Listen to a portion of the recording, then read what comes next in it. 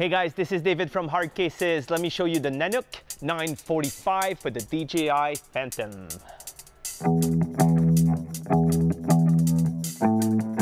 We've been selling a lot of these cases in the last 2 years. It's a big case, as you can see. You can travel with this on your shoulder if you want. We have shoulder strap attachment on the front here.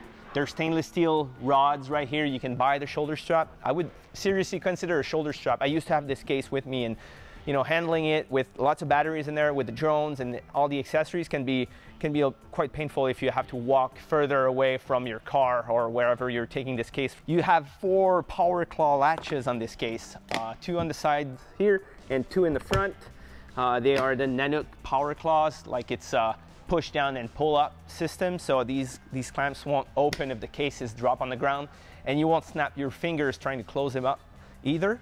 And you can also buy our new TSA Powerclaws and install them on this case also. I would consider like 2 in the front. If you're traveling with this case, it would be very nice because you just have to keep your keys with you, and TSA agents can open the case if they have to check inside.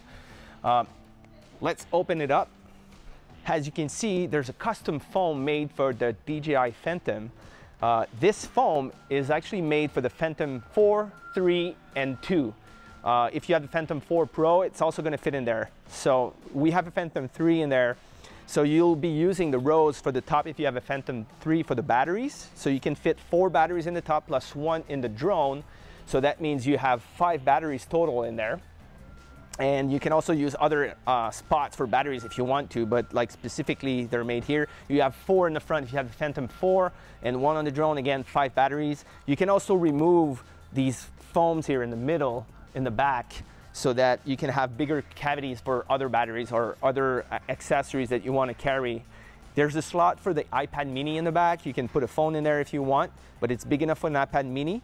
And on the side here, you have extra cavities for your prop guards. You also can put your chargers in there. And you have a remote on this side. There's an extra foam piece here if your remote is a different one than this one, like a Phantom 4 remote. It's going to take a little bit more space, so you can easily pull this out. As you can see, like the drone has the props on, so you can leave your props on the drone in this case. You just have to pull these tabs a little bit if you don't want the props to move back and forth inside the case. So you just pull these out, leave the props in like this, and it fits nicely and it's ready to go. You'll see that for the Phantom 3, we have an extra cube foam here, so you can put your gimbal in there instead of keeping that plastic gimbal that's kind of awkward on the Phantom 3. If you have the Phantom 4, I think the gimbal is pretty cool, so you won't need that foam in here. You can throw it away or keep it for the future if you ever want to resell the case. So the foam is actually made so that it fits all around the case, as you can see here. So it's going to hide all these little holes that we have for the bezel kits that we sell. It's a really thick, solid foam here, and it will last for years. Those cases, they have a lifetime warranty, so if you ever have a problem with a latch or something else, you'll let us know, and we'll be happy to send you new latches. You can change them easily. But I can guarantee you that this is going to follow you for pretty much the rest of your life until you sell it or if you give it away. So if you have any questions, you can get in touch with me. My name is David, and my email is david@hardcases.ca. Thank you very much.